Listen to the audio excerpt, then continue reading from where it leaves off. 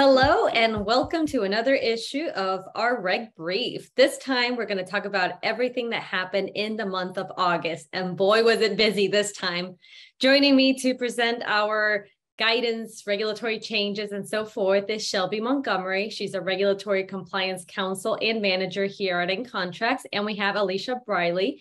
She is a lending compliance expert with our group. And my name is Stephanie Lyon. I am the Vice President of Compliance at Ncontracts. And we're going to go ahead and start with issues affecting the entire industry, then drill down into issues affecting depository institutions, banks, credit unions, and end with our mortgage companies. First up, we're going to talk about unfair, deceptive, abusive acts or practices, UDAP. You haven't gone all summer without hearing about something to do with UDAP. And this time around, the CFPB released a bulletin, a consumer bulletin that sought to answer the question whether if you had any security issues and deficiencies, could that be considered a deceptive practice under the UDAP framework? The too long didn't read version of their guidance is yes. But I'm going to tell you a little bit about the analysis that the CFPB used to now link security deficiencies to deceptive acts and practices. So if you remember the deceptive prong, it has three main components to it. The first one is the act or practice has to have substantial injury or cause or is likely to cause substantial injury to a consumer. If you think about a data breach and losing confidential data, such as your social security number, where you live, your date of birth, all the information someone needs to open accounts on behalf of you, that can have a pretty severe impact on a consumer. All we have to do is think back about from Equifax and remember the 100+ million consumers whose data was affected during that breach. And remember how complicated and terrible that experience was for a lot of folks. A lot of us are still undergoing credit monitoring. Some of us had our identity stolen. A lot of us are still trying to get with our credit reporting agencies to say something is not accurate. So there are lasting effects to a data breach for consumers. So first prong, check. What about the second prong? The second prong is the injury should not be easily avoidable by the consumer.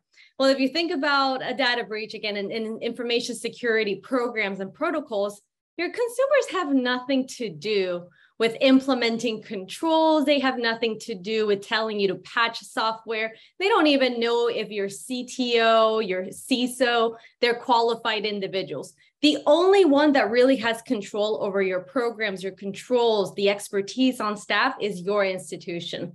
So can the consumer reasonably avoid it? No.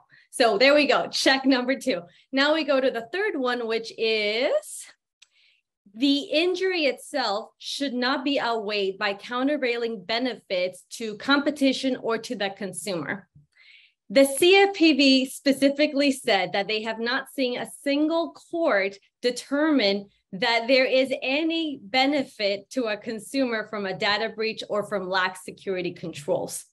So there's really not a huge argument to be made there. If I was to put on my really creative thinking cap and say, what argument could I think of that competition or consumers are being benefited with lack of security controls? I could argue something like we're spending our funds in innovation, bringing in a new product or a new service, or we're trying to give members or customers a lower rate. That's why we don't have as good cybersecurity as we should. That's not a good enough reason, because if you think about products or services or innovation, what do the regulators always say? They say you have to manage the risk, and cybersecurity is one of those primary risks. So the takeaway from the guidance is information technology is now tied to UDAP, and you need to do a couple of things. Number one, make sure you have multi-factor authentication. They call that out specifically. It's a way to protect the information and ensure only the right person can access the account. Number two, you want to make sure your password protections and password security is good to go. It's up to date. And number three, don't be like Equifax. Make sure you patch your known vulnerabilities, because if you know about them, so do the hackers. So do everyone else that's nefarious. So make sure you, in a timely manner, patch those up. So those are the main takeaways for this guidance. And we're going to go ahead and move on to the FHA, where Alicia is going to tell us a little bit about that agency and what they've been up to. So the Fair Housing Finance Agency, or FHFA, announced that Fannie and Freddie will start requiring servicers to obtain and maintain borrowers' fair lending data and have it in a format that's easily monitored and reportable. The data points include the borrower's race, age, ethnicity, gender, the borrower's preferred language, and that preferred language requirement is a follow-up from the announcement from the regulators earlier this year. The requirement will be effective for all mortgages originated on or after March 1st of 2023. However, servicers may implement this immediately and are encouraged by the agencies to get it going sooner rather than later. They also state that for any loans where servicing is transferred on or after March 1st and fair lending data was collected during the origination process, the servicer transferring the loan will have to provide those data points to the new servicer for the records too. Additionally, servicers may, but aren't required to update these data elements in the event of a future transfer of ownership or assumption of the mortgage. These new requirements regarding servicing and fair lending stems from the foreclosure crisis and is in response to the struggles with the COVID-19 world that we are currently living in now. The institution should be preparing for this requirement with policies, procedures, and within systems, and work closely with the lines of business and their LOS systems to ensure that the data is properly collected and maintained, especially since some lenders out there utilize different servicing systems or even utilize sub-servicers and may not have the capabilities currently to properly maintain this data. Next on the FHFA front is the announcement from HUD this month regarding the requirement for FHA lenders to obtain a unique entity identifier, or UEI for short. The UEI replaced the DUNS number earlier this year and is a 12-character alphanumeric ID assigned to the institution through SAM.gov. The purpose of this identifier is for agencies to be able to have a database on any non-federal entities that are doing business with the government. The Fed began transitioning to this UEI requirement back in July of 2019, requiring all recipients of federal funding to obtain a unique identifier. This is also a similar concept to the HMDA legal entity identifier, although the UEI is a few less digits to track. Institutions may implement this immediately, but it has to be in place no later than December 31st of 2022. This is a quick implementation date, and it's important to make sure that there's compliance tracking, incorporation of applicable lines of businesses, along with providing adequate training, monitoring, and testing too. Existing FHA lenders and mortgagees will need to provide a UEI as a part of their institution data in the LEAP portal. And lenders submitting for FHA approval will need to include this ID on their application as well. There's a link in the letter that institutions will use to get this UEI number. And as additional note, HUD is also accepting comments on this requirement and will consider any notes when looking at future updates. So if you have any, make sure you submit them. I know I provided a lot of info there, so I'll hand the mic back over to you, Steph. A lot of great information, Alicia. And now we're going to transition over to one of Shelby's favorite topics and states to talk about, and that is California and the CCPA. Shelby, take it away. Oh, yes, I do love California. So if you are subject to the California Consumer Privacy Act, more fondly known as the CCPA, then you know how strenuous the requirements are. But the California Attorney General may have finally given us a bit more insight this month with its announcement of the first public CCPA enforcement action. This is a settlement that is likely the first of many. It's not against a financial institution. The action is actually against beauty retailer Sephora, and it's related to their online practices. So basically, Sephora uses a third party to track their consumers as they shop. This third party can tell Sephora whether or not one of their customers is using a MacBook or a Dell, the brand of eyeliner the customer is shopping for, or even the location where the customer is. So the use of this third-party info triggers obligations under the CCPA, and Sephora allegedly failed to follow them. Among those allegations, Sephora did not disclose to customers that it was selling their personal information. They did not process user requests to opt out of the sale via user-enabled global privacy controls. I'm going to keep referring to them as GPC. Now, if you don't know what GPC is, it's a browser setting that sends a signal to notify websites of a user's privacy preferences. Sephora also did not cure these violations within the short 30-day period that's currently allowed by the CCPA. They ended up with a $1.2 million penalty. Sephora is required to now clarify its online disclosures and privacy policy. They have to let customers know that they're selling their data. They have to provide opt-out mechanisms, conform their service provider agreements to the CCPA's requirements, and then report to the Attorney General regarding their progress. So what can the rest of us take from this settlement? Well, we now know that the use of analytics, advertising cookies, and other automatic data collection technologies are considered a sale under the CCPA. The settlement also makes clear that although the GPC is not widely adopted, the Attorney General is going to consider it mandatory to comply with. We found out that same day that the AG's office sent out additional notices to other businesses alleging non-compliance with opt-out requests made via GPC. The settlement also tells us that the AG's office has been and will continue actively enforcing the CCPA. So what can you be doing? Well, if you're subject to the CCPA, you want to do a number of things. Review the use of any cookies that could be a sale under the CCPA. Take a look at your privacy notices. Are they disclosing that you're selling personal information? Are they talking about any financial incentives or loyalty programs that you may offer? Are they clear and understandable to the average consumer? You want to also review your agreements with your third parties to make sure they are compliant with the CCPA. And implement a do not sell my personal information link if you don't already have that. You want to ensure your websites recognize and properly process any GPC signal. Now, this topic has come up in the headlines of every article and blog that I've read on this enforcement action. It's a big one, so take note. Watch out for and respond to any notices from the AG's office alleging CCPA violations. Remember, short window of time there to respond, 30 days.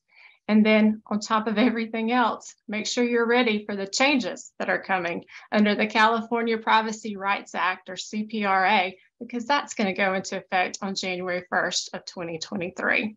So lots to unpack there, but I hope lots of good information to help you as you continue your journey to CCPA compliance. That journey is never ending.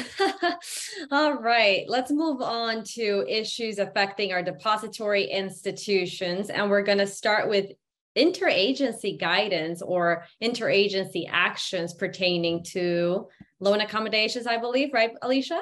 Yep, that's correct. So this is an interesting topic, I think, because it outlines an area that doesn't really get a lot of focus in these reg updates like other areas do. But the OCC, FDIC, and NCUA issued a proposed policy statement and request for comment on prudent commercial or commercial real estate, or CRE, loan accommodations and workouts, which was first adopted back in 2009. And this update is meant to build on that existing guidance that was out there. The agencies also consulted with state bank and credit union regulators during the creation of this too. And the key word of this policy statement is prudent.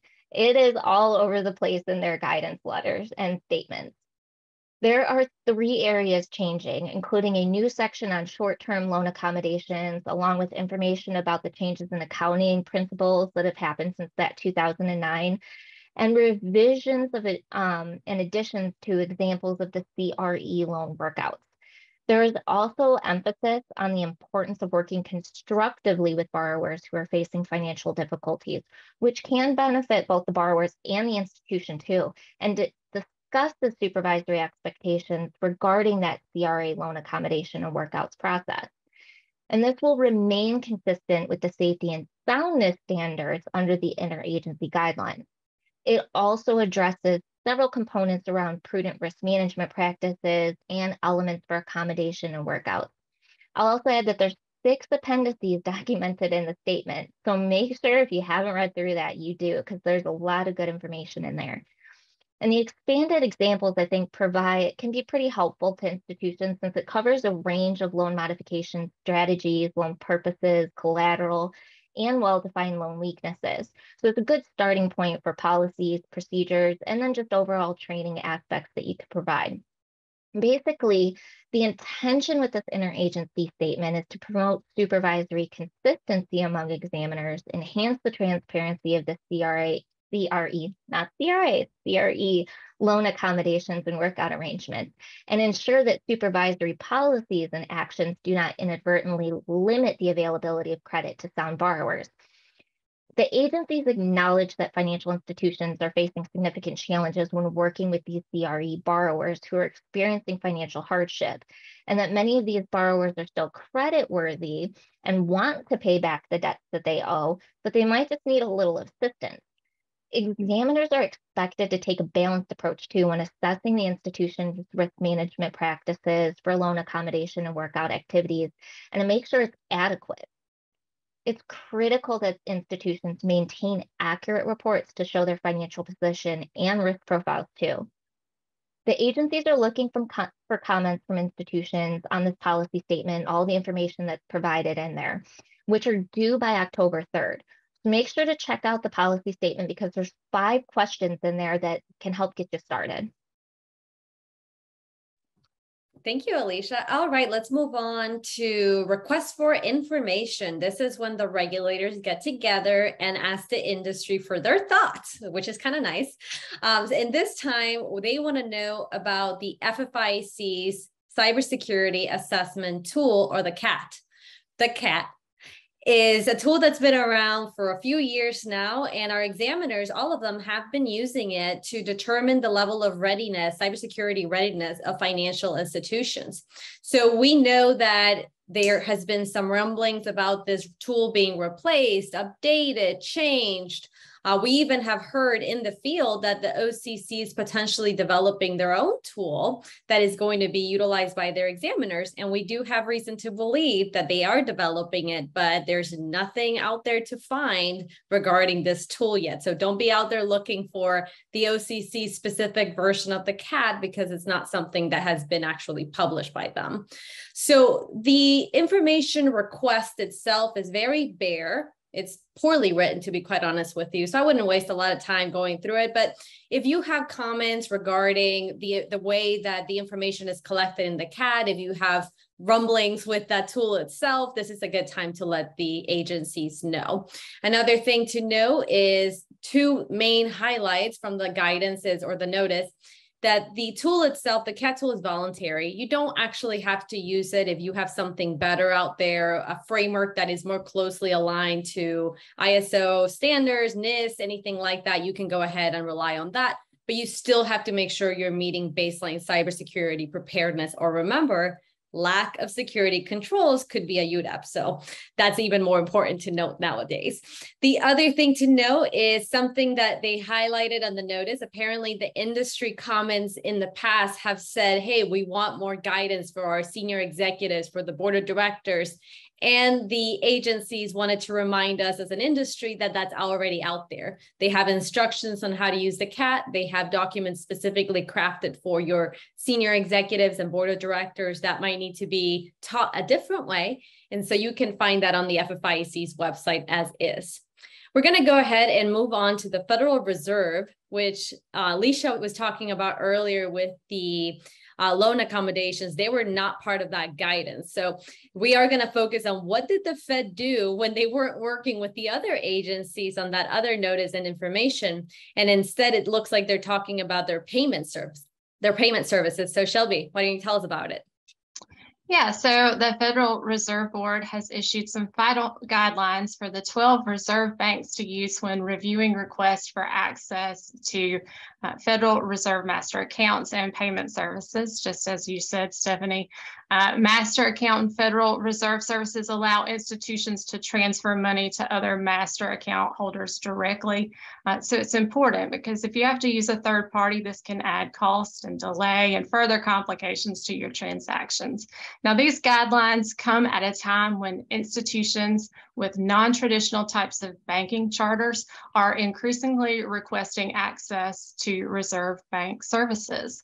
So let's talk about what the guidelines do. Well, they make the application process more transparent by describing the risk factors that each reserve bank should take into consideration when looking at an application. They also establish a three-tier approach regarding the intensity of a reserve bank's review.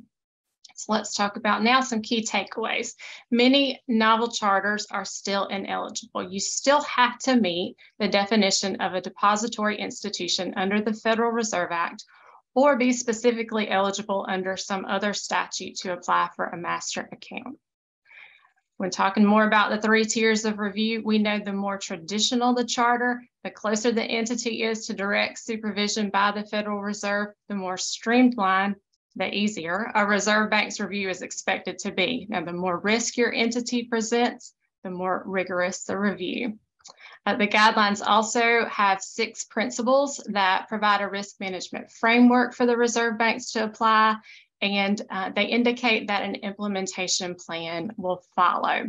Now, there are some things that the guidelines don't do, and there are lots of questions remaining. There's still no timeline for the reserve banks to act on a request. There's still no answer to the ongoing debate about eligibility. And this is significant to some of you out there, maybe who can become or are eligible to become an insured depository institution, but you choose not to do so. You can still apply, but with the discretion these guidelines still allow the reserve banks, they may not grant you access. So still a lingering question out there about that. There's also no clear path forward for those entities that lack federal bank supervision, including those novel charter types that we talked about before. So these guidelines, they're not necessarily transformative, but they give us a little more light on the matter. The FRB is aware that there's still more work to do, and we'll keep following this one. Thank you, Shelby. I love guidance that's not very clear. All right, we're going to go ahead and move on to issues affecting our banks. And we're going to start with a conversation on a hot summer topic, which is cryptocurrency. Alicia, take it away. Cryptocurrency that's correct, Steph. Cryptocurrency continues to be a hot topic. And since it's still newer and it's continuing to evolve throughout our industry, especially, there's a lot of parameters and dots that need to be connected. The Federal Reserve Board provided additional information for banks that they supervise and that are engaging in crypto asset related activities. And although there are benefits and opportunities, there's also a lot of challenges and risks that must be considered too. For example, addressing safety and soundness issues, technology issues, and one of the most important parts is monitoring and protecting against money laundering, since cryptocurrency is still a bit hard to track properly. The FRB letter outlines the steps that any banks they supervise should take before engaging in any crypto asset related activities. For example, assessing whether or not the activities are legally permissible and determining whether any regulatory filings are required. Based on one of the statements in the letter, FRB banks should be notifying their lead FRB supervisor, and if state regulated too, they should be notifying them as well. The supervisory letter is on the heels of the interagency statement that was published last year, and the guidance that the OCC and the FDIC published for their supervised institutions too. And it is important to make sure that adequate systems, including risk management and controls, are in place, and that they are completed in a safe and sound manner consistent with all applicable laws, especially consumer protection, because we know how big fair lending and consumer protection laws are in the regulators' eyes right now. Keep a close eye on this area, though, if your institution is participating or will be participating in these activities, because this month Congress also is pushing the OCC to rescind and revise their cryptocurrency guidance to be more comprehensive.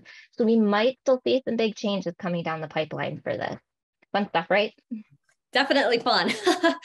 So we're going to go ahead and move on. The Federal Reserve Board, the FRB, has been very busy. Shelby talked about it. Alicia talked about it. And we have one more thing to talk about regarding the Federal Reserve, and that is an enforcement action against a bank in Maryland that cost them $95 million. So what did this bank do? Well, There were three main issues with this institution, but it was all around violations for the insider lending reg, which is Regulation O. Regulation O has been around for a very long time. It's there as a safety and soundness mechanism to ensure that people that have a lot of pull, your insiders like CEOs, board members, they're not getting away with getting loans at better rates, better terms, or underwriting criteria that is not otherwise available for all of your customers or your members. So what happened here with this institution, the then CEO was allowed to get about almost $100 million worth of loans when he was the president of that institution. And most of these loans did not go through any of the majority of the board of directors for voting. So that's the first violation. It's a very clear Regulation O issue. The second issue we had here is their internal control structure. For a lot of the loans that the CEO himself wanted to obtain through either family trust or other companies that he himself controlled, he was allowed to have conversations regarding the underwriting with the loan officers. So talk about a major conflict of interest where he was definitely gaining from these conversations and was able to get those loans approved. So that was a major issue. Because the CEO was, I'm sure, very blatant about these violations, he did in fact get barred from being able to participate in banking activities, and he will have to pay a $9,000 fine. $90,000 fine. It's very insignificant if you think about $95 million to the bank, $100 million in loans, and the CEO only has to pay about $90,000 for these violations. So that's where we ended with the lending issues. Now we still have the third main issue with that institution, and that is a vendor management oversight problem. Apparently, they also entered into an agreement with a DC council member. So we're talking a politician here, where the politician was going to be providing and rendering services. The bank did go ahead and remit some kind of fee to that DC council member, but the Federal Reserve could not ascertain what, if any, services were going to be rendered by the DC politicians. So you can go ahead and read between the lines if you want, but they didn't want to go as far as calling it anything too nefarious. They went ahead and said it was a vendor management issue and deficiency. So this bank has had quite a bit of issues lately. So it's not just the president of the institution that has now been barred from the banking business. A few years ago, their chief lending officer was also barred from partaking in the banking industry. So this tells you a couple of things about this institution that we can take back ourselves. Number one, culture of compliance and culture of risk management is essential. If you don't have people at the top, whether it's your board members, your senior management, believing in that separation of duties, ensuring you have the appropriate internal controls to prevent this, you don't have whistleblowers out there saying, hey, there's something really wrong going on, you have a severe problem when it comes to following the rules and your culture of compliance. So you need to strengthen that. The second issue here is you probably could have been able to uncover this much earlier if you had done a comprehensive Regulation O audit or internal testing. Again, the way they could have done it, they may have done it, they didn't do it. Whatever the case might be, it took a regulator to go after them for them to decide to correct these issues. And so as an institution out there, just know that Regulation O is being overseen by the Fed pretty strongly right now. Not that long ago, earlier this summer, they did go ahead and update their frequently asked questions regarding Reg O compliance. So it's clear to me they're sending us a signal that they're paying a lot of attention in insider lending. So make sure your institution is also giving it some love and attention during the summer months. All right, let's move on to the last point here for our banks, and that's going to be FDIC guidance. Finally, someone else other than the Fed. Yeah, so in last month's Reg Brief, we talked about the New York Department of Financial Services and their guidance on overdraft and NSF fees. And this month, we're seeing the same from the FDIC. So following its identification of a number of UDAT violations during consumer compliance examinations, the FDIC is now issuing supervisory guidance to warn supervised institutions that charging multiple NSF fees on represented unpaid transactions may open the door for increased risk and regulatory scrutiny. So this guidance discusses 3 categories of risk. It talks about consumer compliance risk, third-party risk, and litigation risk. It also describes risk mitigation practices that your bank can take to reduce consumer harm and avoid violations. And among those are a comprehensive policy and procedures review, ensuring your disclosures related to NSF fees are, again, clear and conspicuous, and then also reviewing your customer notification practices. We want to ensure our customers have the ability to avoid multiple fees if they can. Now, this guidance also discusses the supervisory approach the FDIC will take when recognizing a bank's efforts to proactively self-identify and correct violations. So, as always, I encourage you to review all of your practices and disclosures and fully consider the mitigation practices that are laid out here in the guidance. Now, it's important to note that this guidance directly applies only to state chartered banks that are not members of the Federal Reserve System. And while neither the OCC, the FRB, nor the CFPB have taken a formal public position on representment NSF fees, we all know when it comes to consumer compliance issues, the regulators generally take the same approach. And considering overdraft practices are a focus at both the state and federal levels, I'm going to go out on a limb here. I'm going to predict that these agencies will all take a similar position, either in guidance or otherwise, sometime in the very near future. It's a very sound prediction, Shelby. All right, let's go ahead and talk about our credit unions. The regulator themselves was in a little bit of a break, it seemed like, but they're giving away some money, right, Shelby? Yeah, they are. So the NCUA announced that it will pay credit unions $395 million in September from the remainders of 4 corporate credit unions that it liquidated in 2010. So the NCUA, as liquidating agent, it will distribute $313 million to more than 400 members and paid-in capital shareholders of the former Members United, Constitution, and U.S. Central Corporate Credit Unions. And it will also distribute $82 million in dividends to more than 1,100 shareholders of Southwest Corporate. These distributions are the product of the NCUA's Corporate System Resolution Program, which was established years ago to stabilize, resolve, and reform the corporate credit union system in the wake of the 2008 financial crisis. The distributions are scheduled to occur by September 30th.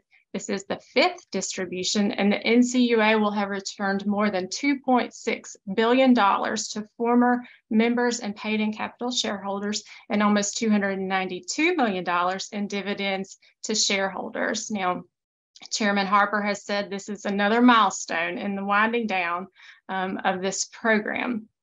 The program itself has not been without its critics, and the NCUA has anticipated your questions. So there are updated FAQs on these payouts, and that may prove to be a helpful resource for you if you're interested. I am interested. I'm hoping I'll get a check. I'm just kidding. All right, let's move on to issues affecting our mortgage companies. We're going to start with cybersecurity. Yet again, I can't stop, won't stop. All right, so the CSBS, which is the Conference of State Bank Supervision, they are generally a group of folks that get together to give us standards and helpful information for state-specific institutions. So what did they do now? They released 2 new cybersecurity assessment tools. So we're talking about the cybersecurity assessment tools for banks. Now we're talking about cybersecurity assessment tools for non-bank entities. There are 2 of them. The first one is for small, less complex institutions, and the second one is to be used by examiners for larger, more complex institutions. So it's generally a fantastic idea to go ahead and take the tools given to the examiners and use them for yourself to make sure before the examiner shows up to your institution, you know what your gaps are, you know if you have issues, you know if you're not meeting cybersecurity readiness or preparedness or any, again, like gaps, like I mentioned, any security controls that are not as effective as you thought. This is the time to do that review internally so that you can go ahead and do proactive corrections and make that a little bit stronger by the time your examiners show up.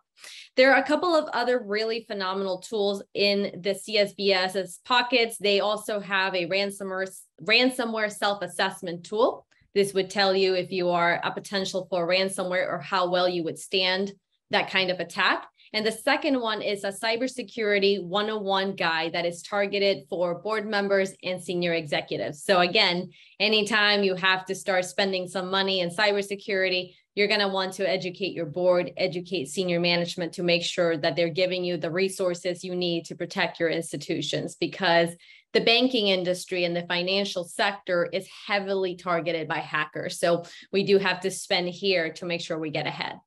All right, let's go ahead and move on to major mortgage company settlements, and I'm going to give it over to my colleagues. Yep, first up, we've got a state that's close to your heart, Stephanie, Massachusetts. I don't think we talk about it often, but we finally will this month. Maybe not for good reasons, but Massachusetts has an act preventing unlawful and unnecessary foreclosures, also known as 35B. And this act requires mortgage servicers to make a good faith effort to prevent unnecessary foreclosures and keep families in their homes.